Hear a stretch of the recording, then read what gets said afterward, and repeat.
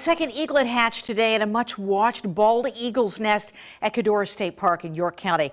Tempting as it may be, make sure you don't go near these little babies. Jeremiah Marshall joins us with that tonight. Jeremiah. Absolutely, Alicia. The Game Commission says you should never touch the nests or the hatchlings. If you do, you could be in some big trouble. This is the time when we start to see little eaglets in the nest. It's really exciting. Workers with the Eagle Camera live streaming company HD on Tap say something like this hasn't happened in 3 years. Watching it from your home or office is great, but if you ever encounter an eagle's nest in real life, PA Game Commission suggests that you keep a distance of around 1,000 feet from the nest and just use optics to view.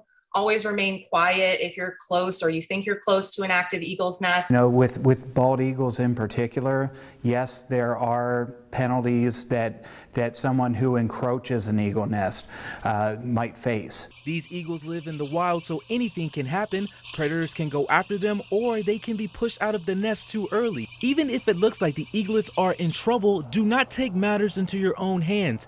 Game Commission officers say you must keep your distance from an active nest and call them right away. There have been times when the Game Commission is called that we're able to place that young eaglet back with its parents in the nest. So just stick to those live streams. They're free, safe, and you'll learn a lot too.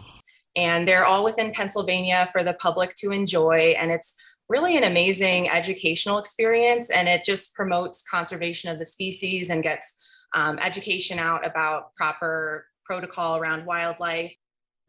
And penalties for interfering with an eagle's nest depend on how severe the case is. The birds are both protected by the State and Game Wildlife Code and Federal Bald and Golden Eagle Protection Act. In the newsroom, Jeremiah Marshall, ABC 27 News.